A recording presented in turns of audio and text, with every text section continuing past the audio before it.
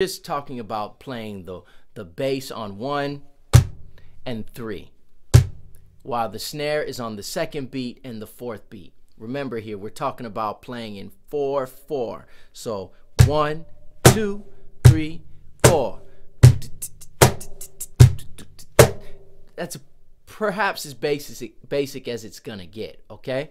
Now, there are many different things that we could add to the cajon to simulate what's happening on the drum set, okay? Now, before I even get to that and using this brush, I just want to mention that we can add variations to this rhythm to make it more interesting, or to change it, to change the style of the rhythm that we're playing. So I'm going to use my right hand for this. Now what I'm going to do is add some 16th notes on the bass and on the snare. And what I mean by that is the sound is going to be a 1E and a do do do do. So it's a little bit faster than it's just a 1, 2, 3, 4. It's going to be 1E and a 2E and a 3 dun dun dun dun dun dun. In other words, there will be 16 of these for one pass, one bar, one measure of music that we're going to play. The 16th note, bass, or 8th notes as well, additions of a bass or a snare can be added.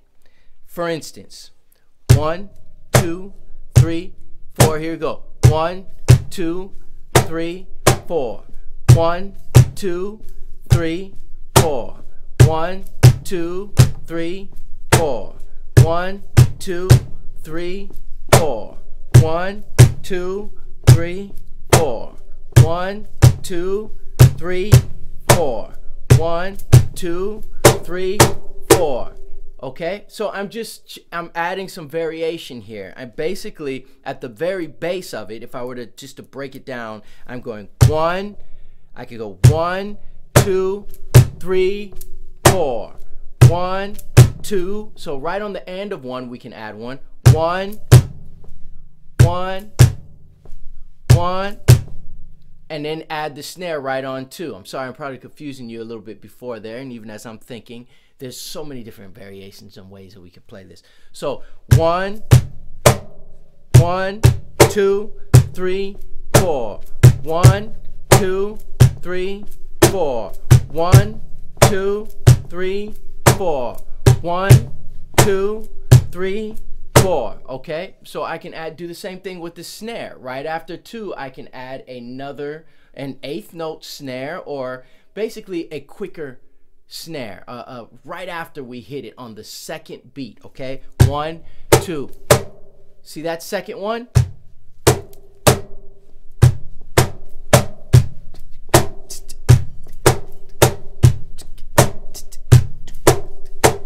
So there's lots of variations. So if I do the same with the snare and add variations with the bass.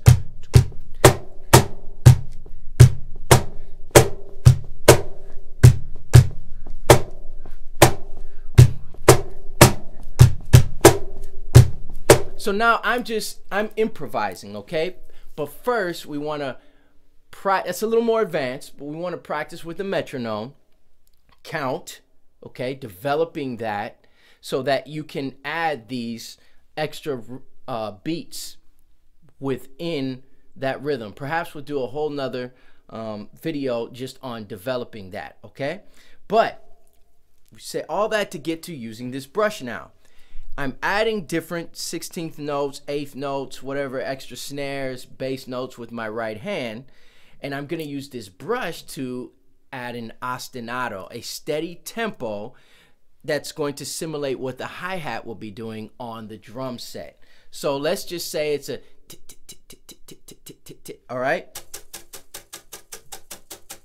Now, I'm not just going to use the brush and just play on any part and just wherever it lands, however it sounds, but I'm also searching for the sound that I want, depending on who I'm playing with, whether I'm playing by myself. Do I want a chunkier sound?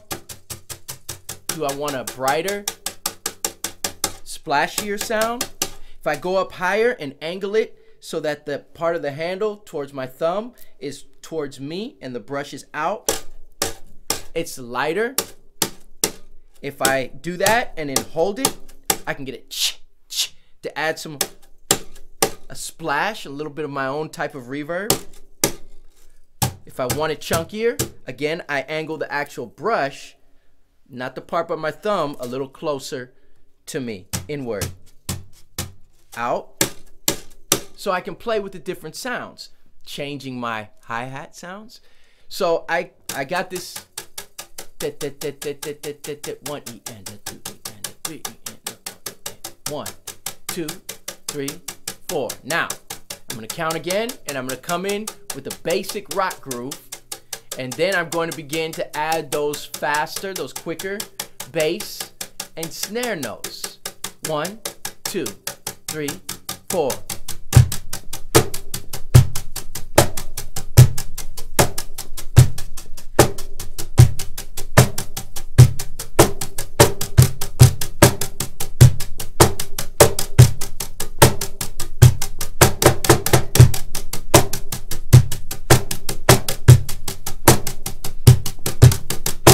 Okay, little nastiness at the end there, a little too loose. So anyways, you see what I'm doing here. I'm adding the ostinato to simulate whatever rhythm. Now, I can do a more of a disco or just the upbeat with the brush. Very basic stuff there, just 1, 3 and 4 and 1 and 2 and 3 and in between 1, 2 or 1, 2, 3, 4 in between every note. Right, left, right, left, right, left, right, left, right? Or I can switch it up with my left hand depending on how I feel and whatever anyone else in the band is doing. I'm comping everybody else in the band as well.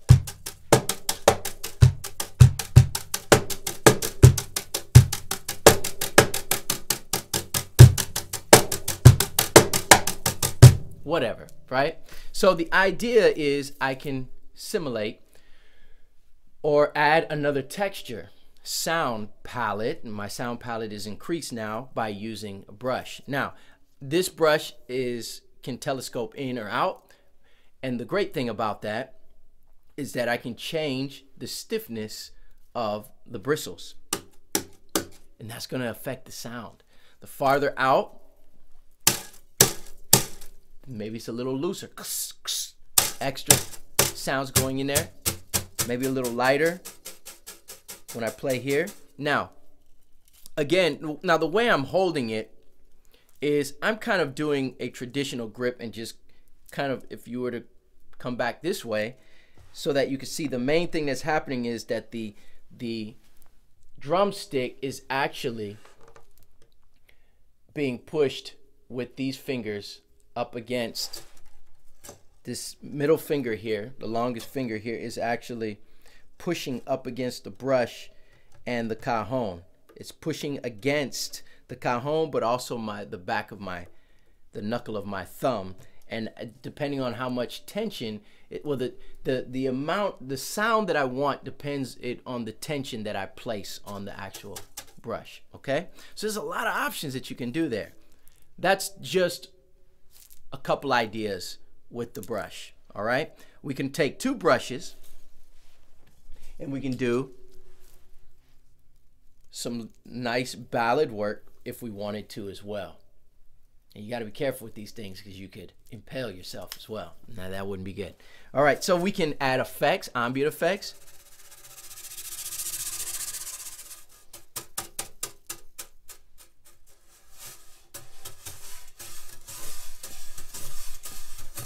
So many different things that could be done with these brushes. Now, that being said, same thing with the shaker. Now, I have two different types of shakers here, okay? One of my favorite type of shakers to use is a Meinl, the soft one, the red one. And when I need to go higher or a louder dynamic, then I'll switch to the black one or the gray one, but mostly I use the red and the black one. So I have two different shakers here. One that I made with rice and a Carolina table salt original. Where did I get this thing from? Lowe's Shopping Center, something, Lowe's food store. Anyways, I used that and I put rice inside. So it's chunkier, it's just different sound. Beautiful thing about shakers. Can't get enough. Okay, so playing a shaker pattern, I'm playing a little bit of a shaker pattern with some dynamics. One, there's an accent on the one. See if you can pick that up.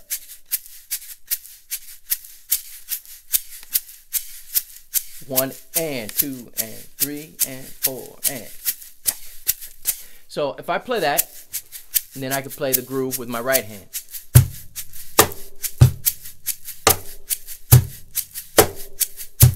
Very basic groove with my right hand. Little less basic, little more advanced.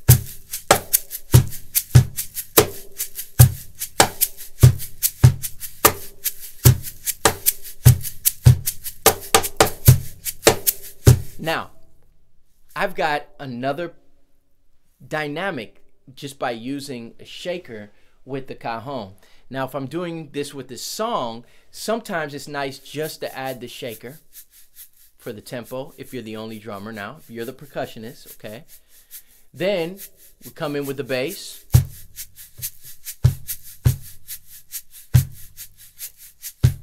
Then a softer snare.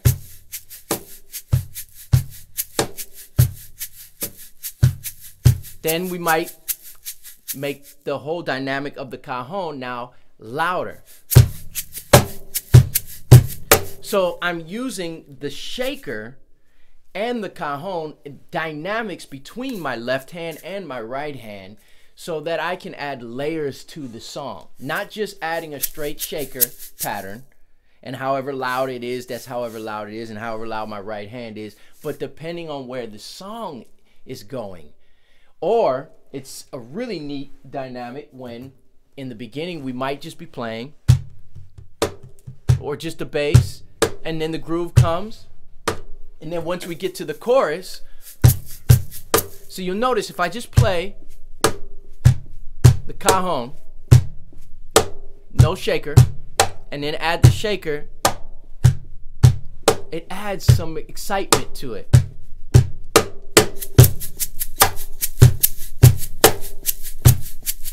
Now imagine with the singer and the guitarist and the whole band, now you're simulating cymbals, and basically it's not just the other instruments that you're simulating, but it's the emotion that you are trying to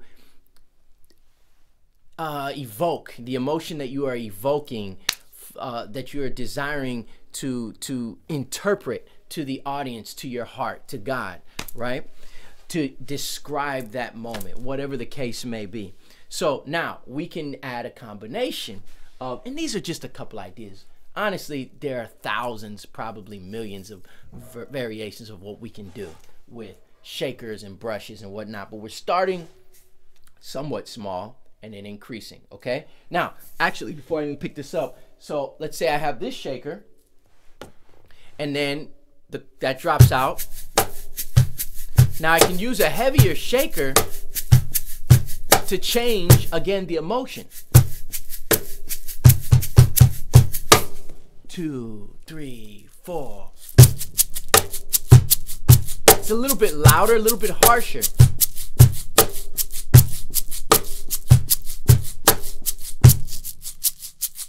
And you'll notice the difference. I'll play both of them.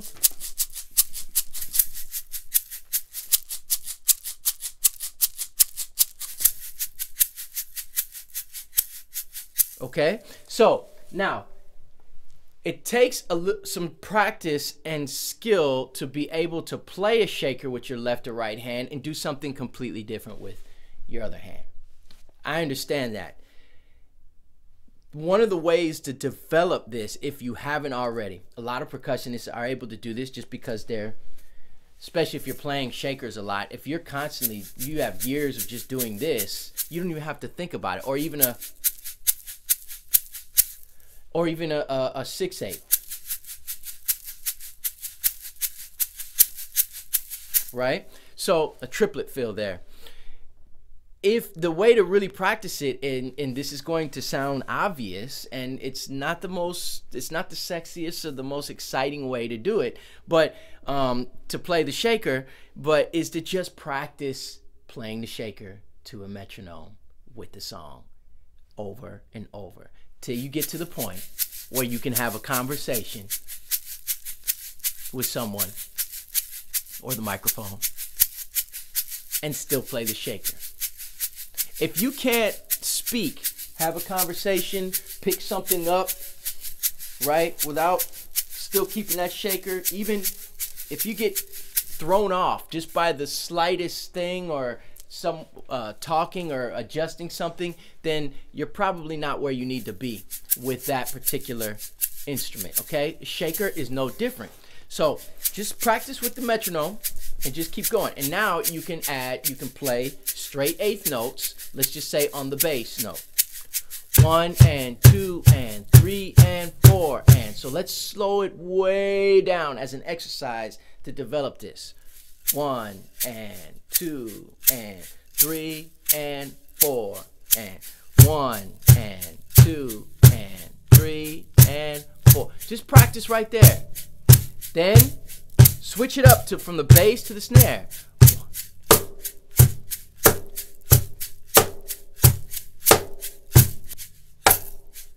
Practice with that right there. It starts getting a little tricky because I'm hitting bass, snare, bass, snare.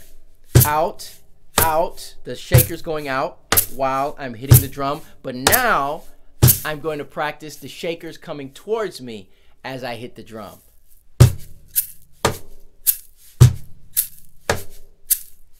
Now I've just switched it. Instead of going, I'm going.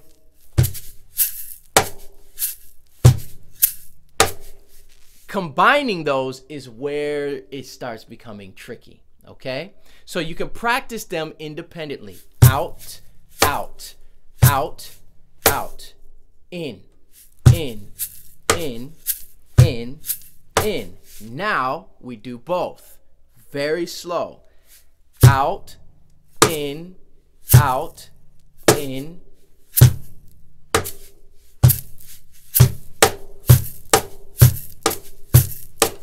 Okay, so now I'm doing the same thing, but now if I were to play it,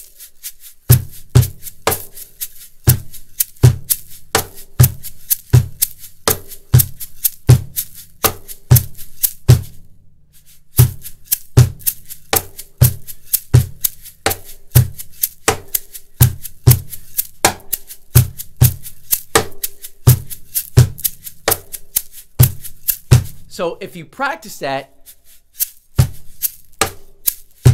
both ways, or just constantly here till you can actually have a conversation and start trying to add notes here. 2, 3, 4. Then maybe I can add eighth notes. 1 and 2 and 3 and 4 and back to the quarter note. 3, 4. Eighth note. 1 and 2 and 3 and 4 and 1, 2, 3. Have a metronome playing. Always keep having the metronome playing. Count 1, 2, 3, 4. The metronome's still going there on quarter note pulses. 2, 3, 4. Then you start singing in eighth notes. 1 and 2 and 3 and 4 and 1, 2. Alternate. Just keep practicing, and eventually you'll be able to do variations. Just practicing like that for a week or two, you'll notice. Now, combining the shaker with the brush, now we have different textures. But before we even introduce the shaker, let's say we're playing a rhythm.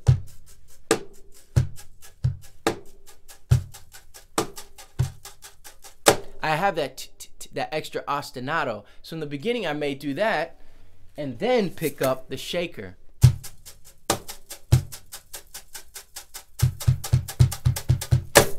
And then it comes in the other part of the song. That was nasty, wasn't it?